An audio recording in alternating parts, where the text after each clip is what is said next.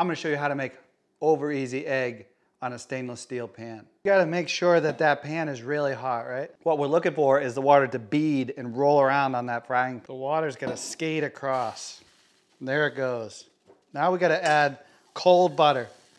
All right, so we got the bottom totally coated. Butter starts to bubble up there. Before it gets brown, you're ready for your egg. Make sure you just drop it in there. Don't slowly put the egg in. If you slowly put the egg in, there's a good chance you're gonna crack the yolk. That butter created a barrier between the stainless steel pan and that egg really quickly. Now get yourself under there really quick. Make sure it's under that yolk that you know you're gonna be able to release it. Check it all the way around and then give it a quick flip. Now if you're gonna salt your egg, go ahead and give it a salt. And that is an over easy egg on a stainless steel pan.